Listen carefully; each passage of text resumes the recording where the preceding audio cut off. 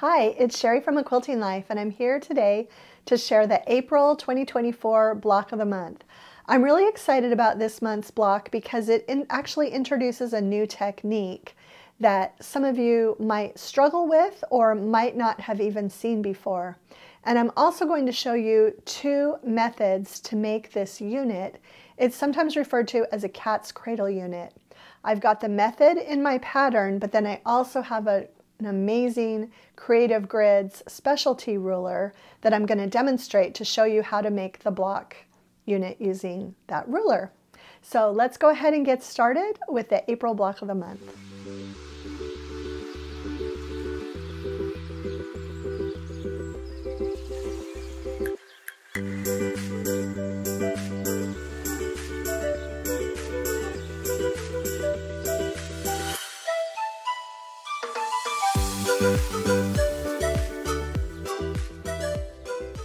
Okay, and just one thing I wanted to share before I get started with this month's block tutorial. I have had a lot of people email me. They actually want to make their outer star points in the same colors that I'm using. And I know I've been telling everyone it's a mystery block of the month, so I can't share the middle, but I am on my blog. If you go to the blog, I'm going to have a diagram of the quilt with just the outer stars so that you can see which fabrics I'm using for all those star points, because I know a lot of you want to make those outer star points now and get them all done, but you're just waiting on what colors I'm going to use. So I will have that image on the blog and you can click on it and it will enlarge and so you can see which fabrics I'm going to use. Okay, now we'll get started with talking a little bit about this month's block. Okay, so let's talk about the April block of the month. As I mentioned before, if you're new here, just finding out about this, the directions for the outer star points are in the January pattern. So remember that you'll have to go back to that January pattern for these outer units. And then each month I share the directions for the center unit. This month has two super simple units, which are just two squares and two half square triangles. So we've got one of those units here and one of those units here. But then this month's block also has another unit, and I don't know all of the names for this unit. I always know it by cat's cradle unit. And so it is one unit that is made up of a square, two small triangles, and then a large triangle. And we do have two of those units in this block. And so you can see in the small block, the pieces are pretty small. Same exact thing. I'm going to show the pressing, and looks like I did it pretty much the same. So I pressed my half square triangles open. I flipped this seam in my 4-patch, and that brought it to where the fabrics were on this dark part. So I did that. And then for the cat's cradle unit, you'll see that the square is pressed out toward the light triangles, and then also that center seam is pressed toward the darker triangle. And it's the same, everything's the same here. Okay, so let's talk about the cat's cradle unit. This is what the cat's cradle unit looks like by itself when it's not sitting in the quilt block. I guess I could turn it the same direction as that. Okay, and so on your pattern, first I'm going to talk about how my pattern shows you how to make this. And this is the traditional method for making this block. For one of these units, you would actually have a square, and then you would have another square for the small triangles, and then a larger square. So really this is everything that you need to make this, and it actually gives you the triangle that you'll need to make the second unit. So let me explain how we do this. So the square is going to stay as it is. The background fabric, you are going to actually cut that in half diagonally once, and that will give you two triangles like that. Okay, so once you cut this this square in half diagonally once, it will give you that. And then the same thing, when you cut this larger square, you're going to do the same thing. You're going to cut it in half diagonally once, and it will give you these two triangles. And you'll use one for each unit. For the second unit, you'll need an additional square and an additional background square for those other pieces. Okay, so the way that you sew this together, and the directions are in the pattern, you will first sew one of your triangles to the background square like this. And the way I do it is I line these up right sides together, and I start sewing from this end, not from the end where the triangle is overlapping the square. It makes it too difficult. Maybe some machines it might bunch up or whatever. So I always start from this side and sew my 1/4 inch seam and then press out toward the triangle. And then after you've done that, you're actually going to do the same thing. You're going to add the second triangle, right sides together, and you're going to notice that this is sticking out. You can actually trim that off before you sew or after, it doesn't matter, but you're going to sew a 1/4 inch seam right there. And again, I always start sewing up where it's just nice and even. And so that will give you this unit like this. So we've taken our square and we've sewn our two triangles to it. And so we've come up with this unit. And then the final step is just to add the other triangle that we've already cut from the square. And I do like to cut this off first and just get rid of it so it's not in the way. And then I will put these right sides together, and they should match up pretty close, which they do. And when I'm sewing these, you're actually going to want to sew from this side. And the reason for that is that way you can avoid crossing this intersection on the square fabric where the two triangles were sewn. Because if you do that, it will cut off your point. And if it's sewn too far over, you won't have a perfect square point. So you really want to make sure that you don't cross that seam, that you sew inside towards the edge of the triangles. So you're going to sew that, and it's going to give you your unit. And then the pattern has you trimming it. There are two different sizes that you trim it to, for the small block and for the large block. And I believe the small one is you trim it to 2.5 inches. Okay, so that is the traditional way. And sometimes it's difficult for people to get this to come out okay. I feel like it's because you are working with these triangles and there's bias. And so if you stretch them or have to unpick it and re-sew it, it's just sometimes difficult to get these units really the way they want to be. So enter the Cat's Cradle ruler by Creative Grids. And I have actually had this ruler in my collection for, a little bit embarrassed to say this, but I had it for a couple of years without ever using it. And I was actually with my friend Val back in January, and she was using this ruler to make some units for a quilt. And she said, "Hey, did you ever," and she knew I had the ruler. And she said, have you ever played around with that Cat's Cradle ruler? And I said, you know, I really haven't. And she said, here, let me show you really quickly. And she gave me a quick tutorial, and I was like, wow, that is really neat. But at the time, it didn't even dawn on me that I had this unit in my block of the month that I had already designed. And so when I set out to start sewing this a few weeks ago, I remembered the ruler. And so I'm going to show you how the ruler works. And I really do love the ruler because you can make 6 different sizes of these Cat's Cradle units with one ruler. So I love a ruler where you don't have to buy a new ruler for every size that you want to make. So it goes all the way from 1.5 inches finished all the way to 4 inches finished. And 4 inches finished just actually happened to be the size we need for our large block. And 2 inches finished just happened to be the size that we need for our smaller block.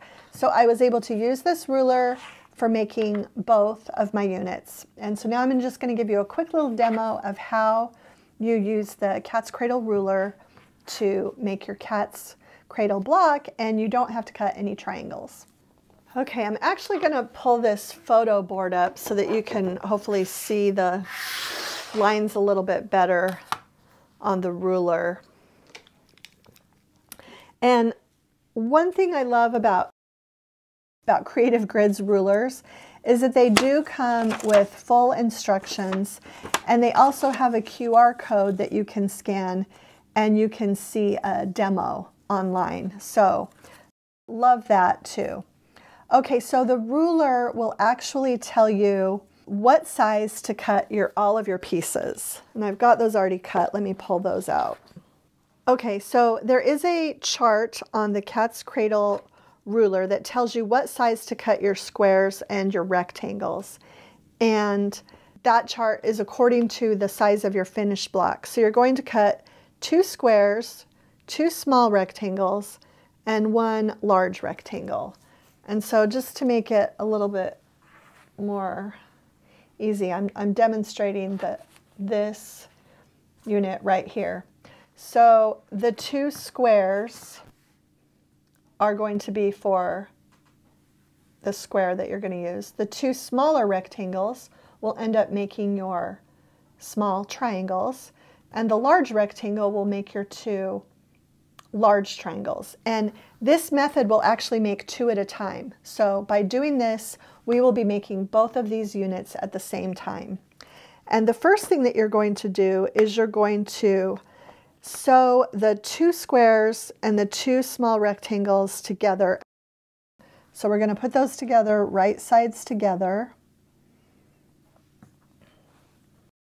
And we're going to sew a 1/4 inch seam. And then we're going to press toward the rectangle, and I'll be right back to show you that. Okay, so I've sewn the squares to the rectangles, and you press toward the rectangle in both cases. Now we're going to put them on top of each other with the squares on opposite sides. So a little bit different than what you might think.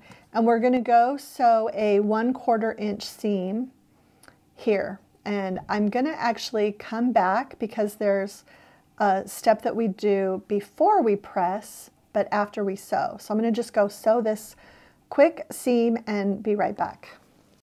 Okay, I've sewn that seam. Now there is a little step that we're going to do before we press, and that is we're going to find the middle of our block, and we're going to clip with our scissors, make a small slit right up to the thread where we were sewing, but not over it. We don't want to cut through the seam at all. So I'm going to measure my block. So for this one, I'm going to go to the 3-inch mark is going to be the middle. And I'm actually just going to keep my ruler right there, make a little clip, and then I'm going to clip it all the way to the seam, but not through the seam. Okay, so this is going to allow us to press in different directions. And so we are going to, again, remember the first time we pressed our seams toward the rectangles, we're going to again press toward the rectangles. So this part of the seam is going to go there, and this part of the seam is going to go there. And I'll go do that and be right back. Okay, I'm back. I've pressed both of the seams toward the rectangles, and now we're ready for the next step. At this point, we're actually going to use our ruler, and we're going to draw a couple lines. And you're going to actually do this on the wrong side of the unit. And there is a little square here with 2 lines that say place on seam line. And we're going to line those up on the stitch lines of the squares. And by stitch lines, that's where my thread actually is. So we're going to put those right there, and it should, regardless of which size square you have, it will work. I'm actually using the largest unit for this ruler. So I'm going to line those up, and you can see that these dotted lines also line up with the other remaining sides. And we're going to draw a line now. Just very lightly along the back. And then we're going to flip it over and do the same thing again. Okay, and then I'm going to draw that second line. Okay, so these are actually going to be our stitching lines. The next thing we're going to do is we're going to put this on top of that large rectangle that you cut, and you'll find that it is exactly the size that it needs to be. And we're going to go stitch on both of these lines. And after we do that, we are going to cut 1/4 of an inch away and press. And when we press, we're going to actually press out toward the green fabric. But I'll go stitch these lines and come back and show you the next steps. Okay, so now you can see I've sewn right on those 2 pencil lines that I drew, and it went right through the intersection of the square there. So we're going to have a nice crisp point. You can kind of see how this is coming together now, how we're making 2 of these units at the same time, and we're going to have these perfect points. So the next thing that we do is we're going to cut in between our lines of sewing. But really, a lot of times when I have things like this, I won't worry about it. But with this, I feel like you don't want more than 1/4 of an inch seam allowance with either one of your units. So I am actually going to use a ruler to trim. And so I'm going to line the 1/4 inch line with the line that I sewed. I'm going to trim that side. And then I'm actually going to do again with the ruler. I know that it doesn't seem like a lot, but you don't want any more bulk in your seam than you need to have. So it's just going to be a sliver that gets trimmed off, but at least that's not going to be, that's fabric we definitely don't need in our quilt block. Okay, so then we've got 2 units that look like this. You can see we've just got that perfect point. Another one, and I'm going to go press both of these toward the green, and then I'm going to come back and show you, because then we actually trim this down to the exact perfect size. So I'll go press and I'll come back and show you that final trimming. Okay, so I'm back and they've both been pressed, but now we're going to use the ruler to do a final trimming. And the first thing we're going to do is we are going to place the dashed diagonal line on our seam line. And we're going to also, at the same time, we're going to make sure that the black solid square is matched up with our square. So these are the squares, and ours is the largest. We did the 4-inch finished block. So we've got this diagonal line on our seam line, and then we've also made sure that the outside edges of the square are along the outside edges of our square. So we're going to do that, and we're going to trim 2 sides at a time.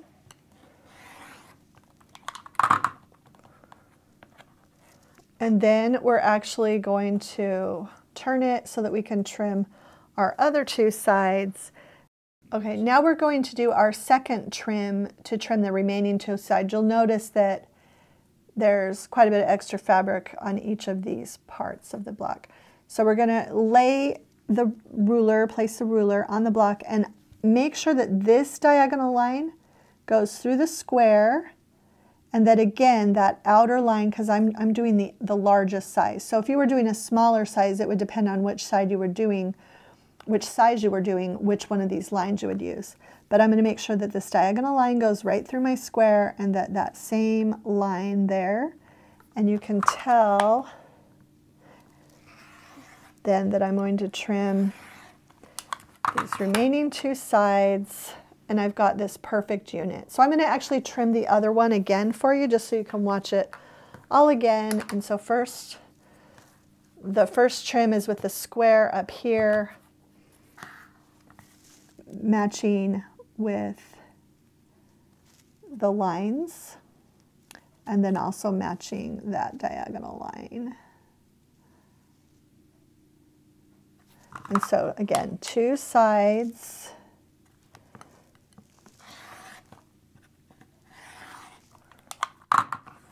And then going to flip it.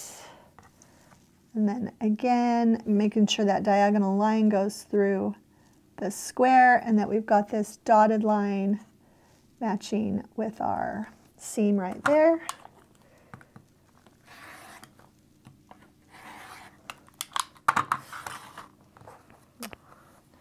And there we have it. And so they've both been trimmed and we've made them both at the same time. So again, really phenomenal ruler. If you have a quilt that has a lot of these units, I highly recommend it. I'm definitely going to be using it. I feel like almost all of the blocks that I make are going to use one of these 6 sizes. So it's a really versatile ruler and it will definitely make this sewing these units a lot easier because you are never working with triangles.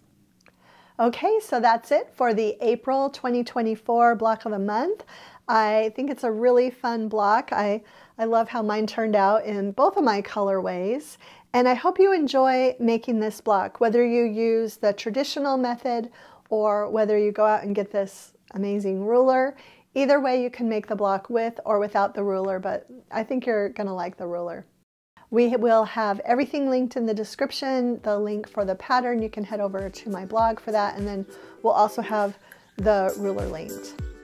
If you enjoyed today's video, please share it with a friend, hit the like button, and subscribe to our channel if you haven't already.